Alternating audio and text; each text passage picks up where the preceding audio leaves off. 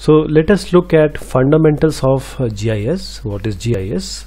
The PPT courtesy is from Dr. Gregory, and the content of this presentation will be defining GIS and related terms like what is geographic information, GIS as a software or as a set of tools, or GIS as an approach to analysis.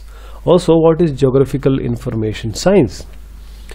Now, GIS is not complete without data. So data in GIS, there are various type of data in GIS like spatial, their attribute, there are geo-reference data, there are raster and vector data, and various layers of data. These are the data. We are going to talk about that and how to query in GIS database, because GIS is geographical information system. You need to have an information part to store, retrieve, and to modify it. So you need to have a query for a GIS database that we are going to look at, and then integrating data with the GIS. So what is geographical information? What is actually GI?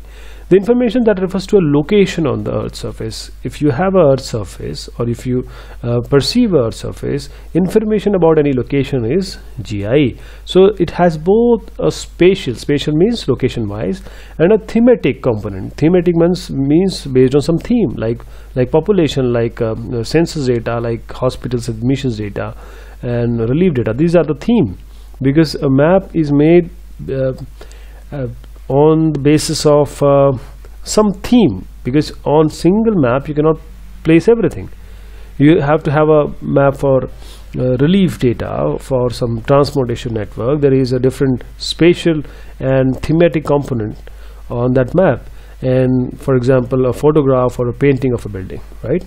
So location component can be an explicit, for example a coordinate or a precisely defined administrative unit. This is where the spatial component come, or vague, like the area about around London. This is a periphery, or in Gaelic speaking areas, this is also an area. And then comes GIS, Geographical Information System.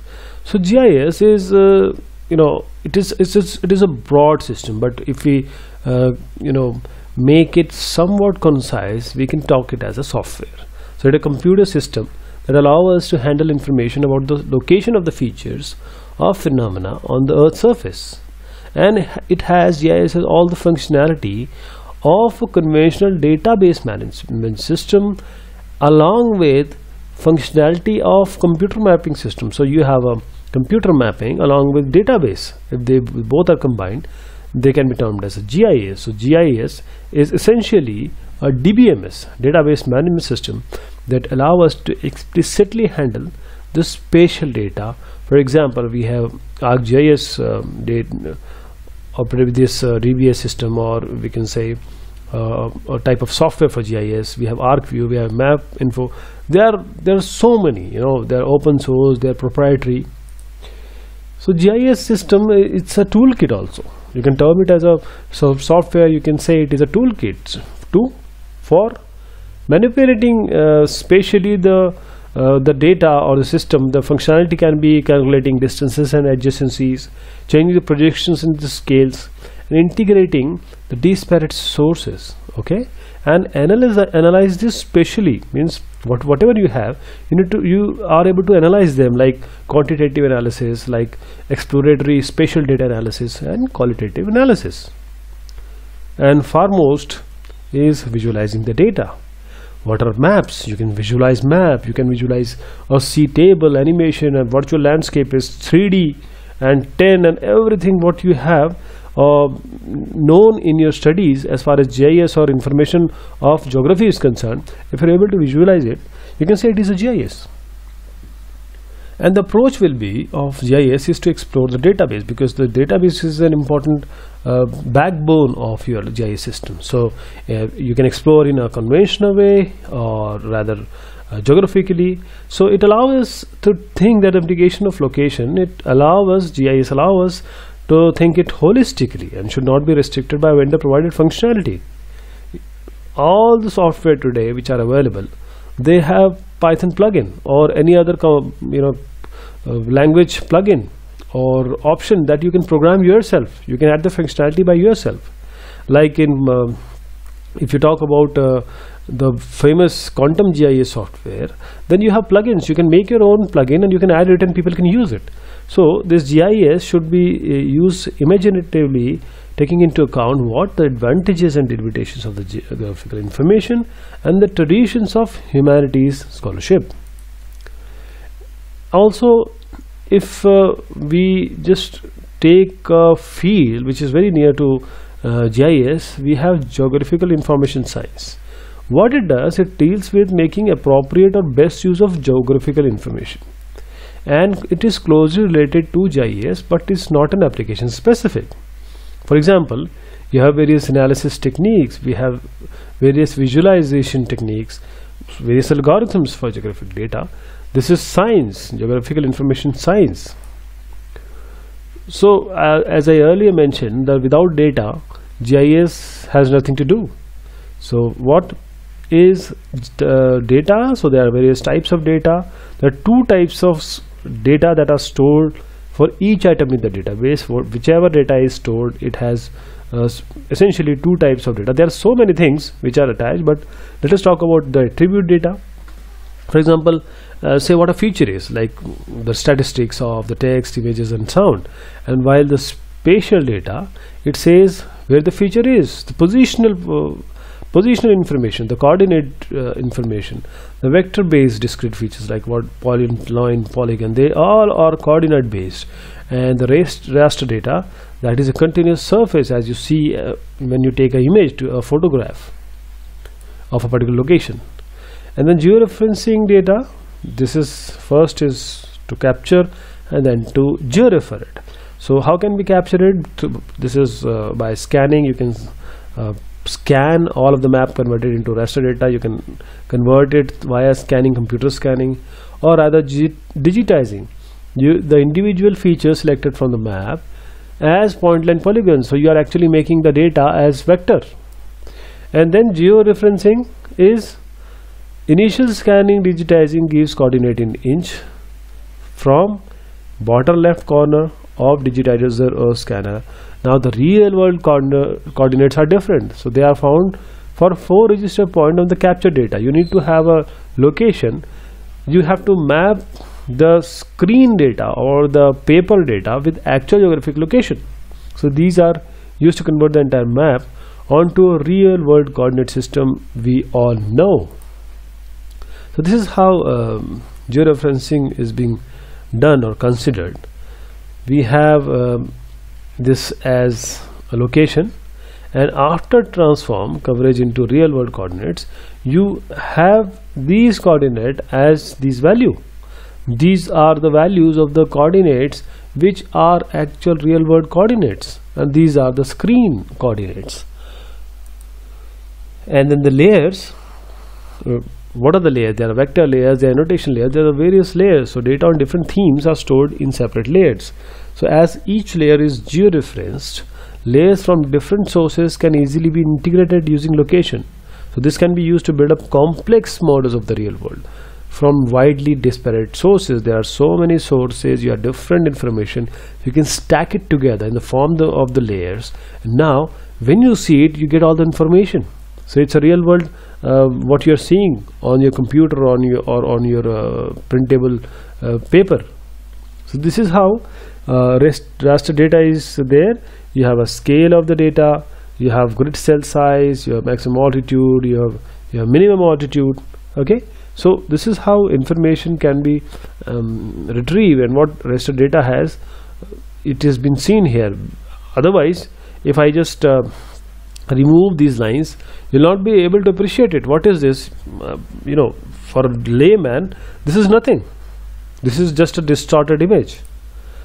And what about vector data? We have vector data. These are the point data. This is the shape. This is the values or the attributes which are attached to all these points. And while these are the polygons, this you can see as a polygon. Okay, red are the point and these are the polygons. So these polygons also have some name. So we have the vector data along with their attribute information. And this is what I was talking about, layers. and some, this is area which is of our interest. Now we have transportation route. Just make a layer and just stack it on or place it, merge it. Demographic information, migration patterns, the libraries, the bookstores, the book production. So if you want some book information out here, you can make a thematic map based on this book history. And now querying GIS data.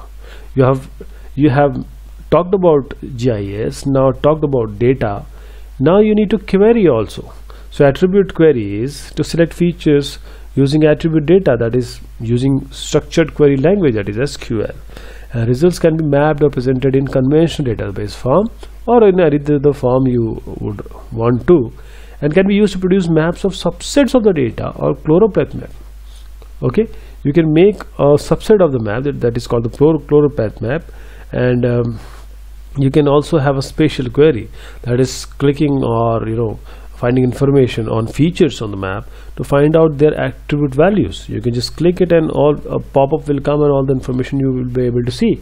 So used in combination, these are very powerful way of exploring spatial patterns in your data, like attribute query and spatial query. This is how attribute query in 1860s, the lung disease was shown. So spatial data, these are the registration district, these are the attribute data, the mortality rate per 1000 from lung disease among men aged 55 to 60, and the source is Registrar General this decennial supplement, and the query is select areas where mortality rate is 58. So we have a map, or we have an information where we have a spatial data, attribute data. Now you are querying that select areas where mortality rate or the death rate is greater than 58. You can see that you get data so easily. If you increase or decrease this number, you will probably getting some other areas. This is the power of attribute query, or query the GIS database. So this is the district, this is the county, and this is the rate. Okay, you can click it and you can verify it.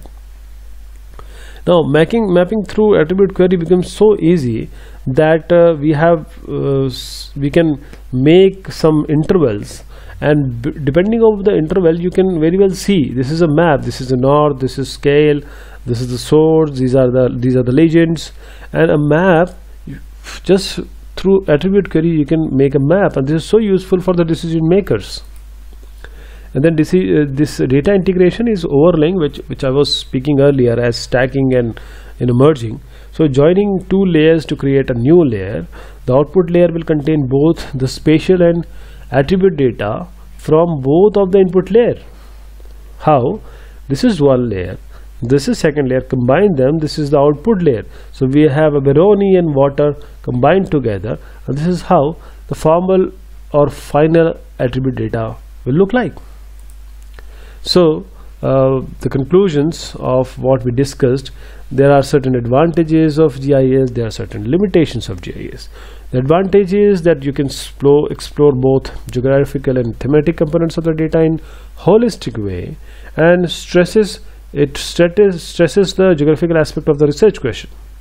And GIS allows handling and exploration of large volumes of data which is not possible individually or by human. So it also allows integration of data from widely disparate sources. Various sources, combine them and integrate them in one platform. It allows analysis of data to explicitly incorporate the location as well. And it also allows the GIS a wide variety of forms of visualization. Now there are the limitations of GIS also. Sometimes data are quite expensive, and because learning curve on GIS software can take long, but now this is not a limitation because there are very self-explanatory GIS software available. Also, it shows a spatial relationship, but it does not provide absolute solution. It just provide, but people are working on it, and origins in the earth sciences and computer science. So solutions may not be appropriate for humanities research, because for GIS because the information system is there, database is there, a computer science person is going to make it, and he will be able to understand more. But if you have a good IQ, or if you're working on this geography for years, or I don't think this will be the limitation. So thank you so much. Take care of yourself.